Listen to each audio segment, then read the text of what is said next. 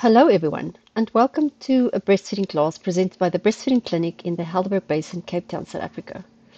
So just a quick disclaimer. The information provided in this program is to assist you in exploring all available options to empower you to make well-informed decisions, to help you feel in control, be responsible for, and have confidence in your choices. Information should please not be substituted for the diagnosis and treatment of any medical condition, and also please never disregard professional medical advice or delay in seeking it because of something that you have received in this program. And this recording is not intended to replace professional or medical or other kinds of advice. Now in this recording we will be looking at using a breast pump, and I have highlighted it for you on the list of topics that we are covering in this breastfeeding class series.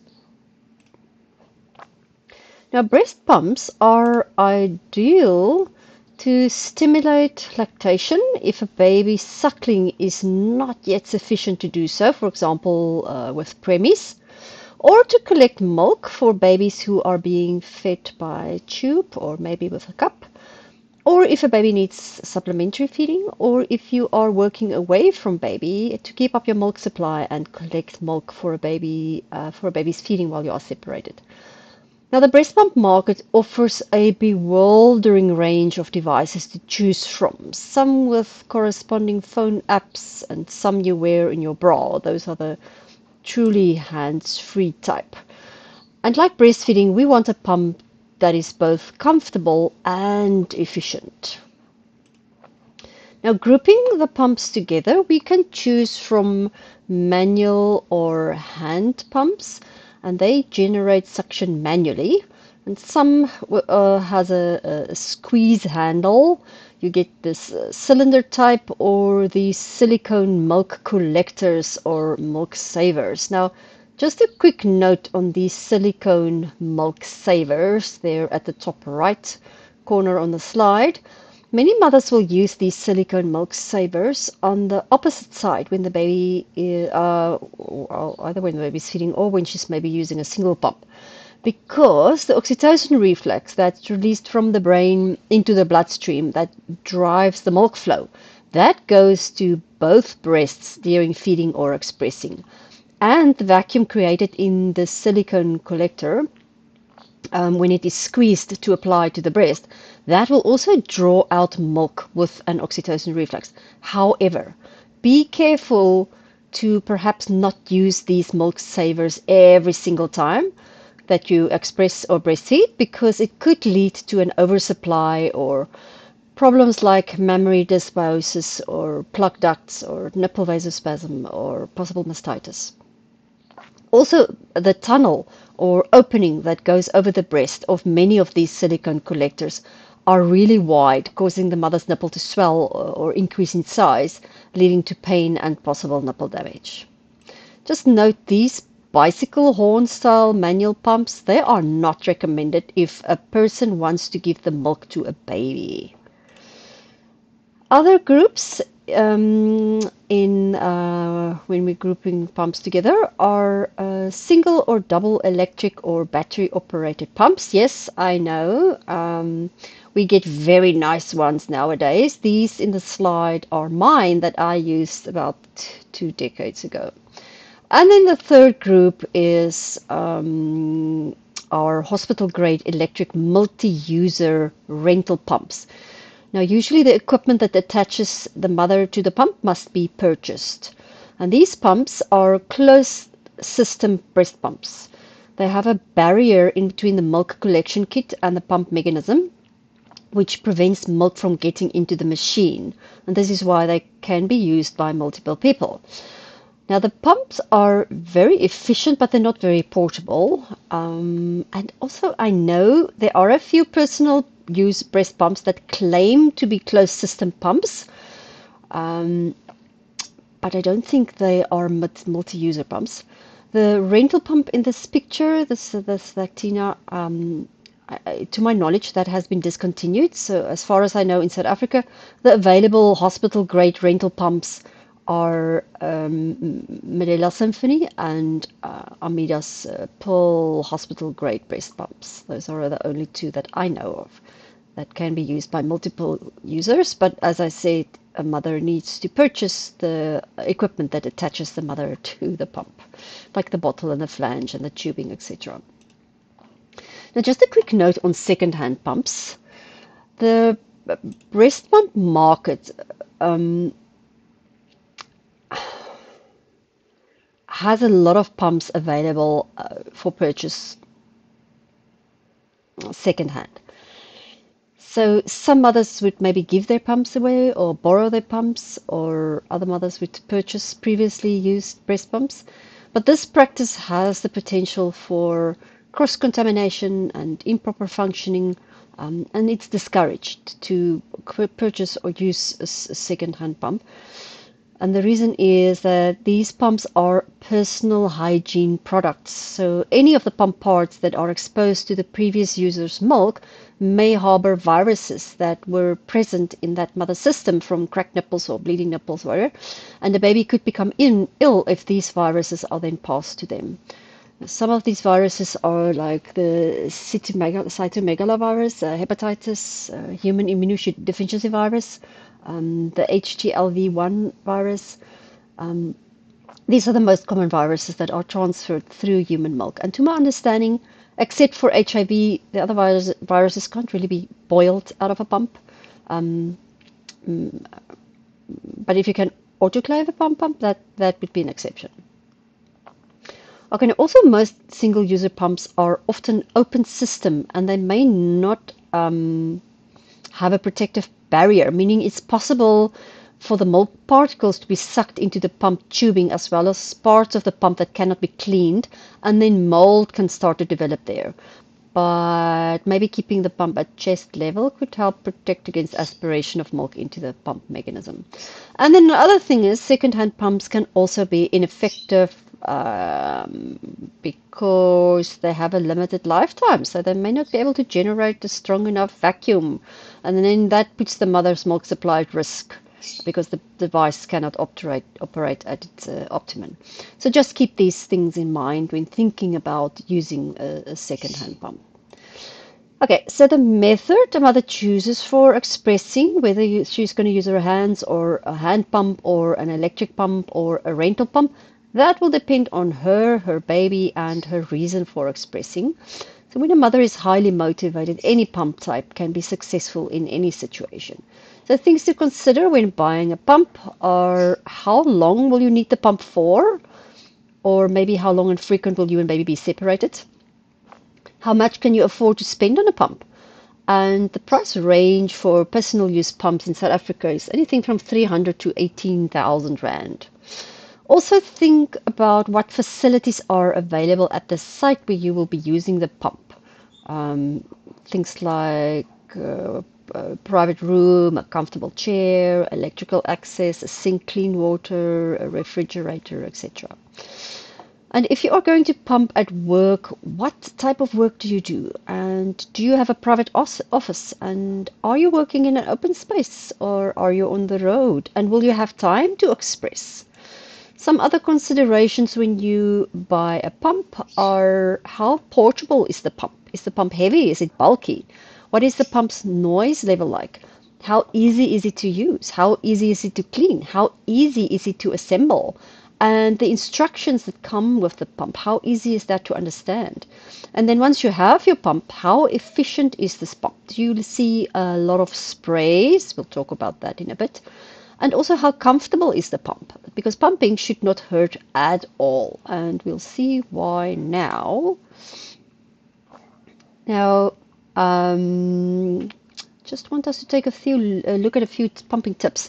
Now, to express using just your hands can be time consuming, even though there are people who prefer this method. Nevertheless, I think if you are going to express away from home, make sure that you know how to hand express for that day that you forget your pump at home. So watch the recording on hand expressing. So if a mother is using a hand pump, it's a bit more work than using an electric pump, because you have to keep pumping the handle to create a vacuum, whereas with an electric pump, the motor does the pumping, but the plan is still the same. So start by washing your hands before sitting down to pump. And hygiene practices are extremely important since most contamination of milk happens when pumping or expressing if your hands are dirty. So clean and assemble the breast pump using the manufacturer's written instructions that comes with the pump. And then before you start pumping, try to stimulate an oxytocin let-down reflex. Now you need to be comfortable or be in a comfortable place to express, preferably a quiet and private place. Otherwise, the oxytocin let-down reflex might not work as well. Now, more oxytocin means more milk, and less oxytocin means less milk. So it is possible to start this oxytocin let-down reflex without a baby suckling because the brain is wired in such a way that the nerve pathways for milk ejection runs through the emotion processing area of the brain. So it is also possible that the oxytocin reflex can be slowed by things like pain and tension and stress, etc. And then just a warning, sometimes the best way to stop a letdown in its tracks is to watch the bottles. That stress of watching the milliliters is enough to severely limit anyone's ability to express. So look at something else. Chant to yourself, any breast milk at all is precious to my baby. And visualize waterfalls and baby's content little face after feed, whatever helps the milk flow. So when expressing, you can help the letdown reflex work by sitting in a comfortable position, relaxing your shoulders and chest muscles, taking deep breaths, and think happy thoughts, involve as many of your senses as possible. Listen to music, seeing baby, or looking maybe at a photo of your baby if baby's not nearby. Some mothers respond very strongly to smell. So if you're expressing away from baby, take the clothes baby wore yesterday with you and sniff it in preparation of pumping. And then placing a warm, not too hot, face cloth over your breast could also help, and massaging the breast gently, and then some very smooth strokes from the chest wall towards the nipple, maybe drawing out the nipple gently between your fingers. All of these things can help stimulate an oxytocin reflex. If you want to know more about massaging the breast before expressing, have a look at the earlier recording on hand expressing. Because why do we need our hands? Our hands are attached to our brain and much better at stimulating an oxytocin reflex than a pump. Okay, right. Now that we have prepared the mind, the body, and the breast to let go of the milk, apply the pump flange. Now, many of you might not know this, but make sure that the nipple is centered in the tunnel and that the cup has good skin contact all around to stop air leaking in. Because if the nipple hurts when you start pumping or expressing, just stop and check that, and make sure that the nipple is centered in the flange tunnel. Because we want pumping to be comfortable and efficient, because it's not supposed to hurt. Because if pumping hurts, it's going to impact the effectiveness of any quality pump, even a high quality pump, because it hampers the flow of oxytocin, so it shouldn't hurt. Now, it is the size of the nipple, not the breast, that determines the flange size, but it's more about seeing what happens to the nipple when you pump to see what works. So what happens to the nipple when you pump? Try look at the nipple immediately after pumping. So if your nipple is small, you might need a smaller flange. If you feel a very intense pulling pain while pumping, if you are pumping very little, maybe there are more drips than sprays. So we want to see a few nice strong sprays. If you don't see spraying at all, or maybe only one or two sprays, then you have to investigate. Also, you might need a smaller flange if pumping takes a really long time, and if, or maybe a portion of the areolar tissue may be drawn into the tunnel, which causes swelling, and then you may have a ring shape embedded into the breast. And also the nipple might look swollen after pumping.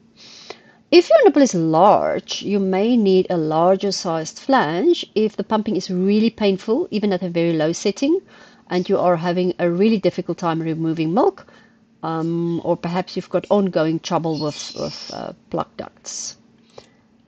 Now, newer insights say that the areola should be touching the flange and the nipple should be touching the tunnel. So it's not just about adding those 2 millimeters on either side of the nipple to get the right flange size, though it could be helpful to measure the nipple to determine the possible size of the flange, but you have to see what happens with different flange sizes and how it feels and how your milk flow responds, and which one gives the most milk with the most comfort. In my practice, I would say about 80% of mothers use the 21 millimeter size or smaller. Maybe about 20% would use 24 millimeter, and only 1% would use a 27 millimeter. And as you know, most pumps come standard with a 24 millimeter flange size. Now, if a smaller flange size is needed and your pump brand or model doesn't come with a smaller flange, one can buy these nifty little silicone inserts. Now, some others do better with silicone flanges, some do better with hard plastic, but remember, it's about comfort and efficiency. So we don't want to see swollen nipples, because pumping causes swelling of the nipples, or the nipples look larger after pumping. Then you have to try a different flange size. Perhaps if your pump brand makes smaller flanges, maybe try start with the hard flange and then try the silicone. And just to complicate things a little bit more, some nipples are very elastic, and the length of the tunnel may actually matter. So some mothers do better with a smaller tunnel, and the inserts may help or may not help. Okay, so with the best flange fit, only the nipple is pulled into the tunnel, and during expressing, the sides of the nipple touches the wall of the tunnel, and the nipple moves a little bit back and forth in the tunnel, and you will see lots of milk spraying during pumping. And it feels like nothing or just a gentle tuck when pumping. There should be no pain. Right, now that we have the flange size sorted, start the suction on the lowest setting. Remember from a previous recording, the baby suck starts off slow and low at the breast, not fast and high. And what the pump needs to do to get the most milk out is imitate the baby. So you can pay attention to your baby's suck and the strength of that suckling at the beginning of a feed, and then a little bit later when the milk has laid down, notice how your baby's suck changes. So try to adjust your pump to match your baby.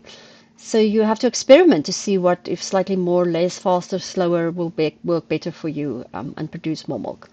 So the best setting is the one that works for you. So pay attention to what your baby does and how your breast responds to your pump, not about what other people do.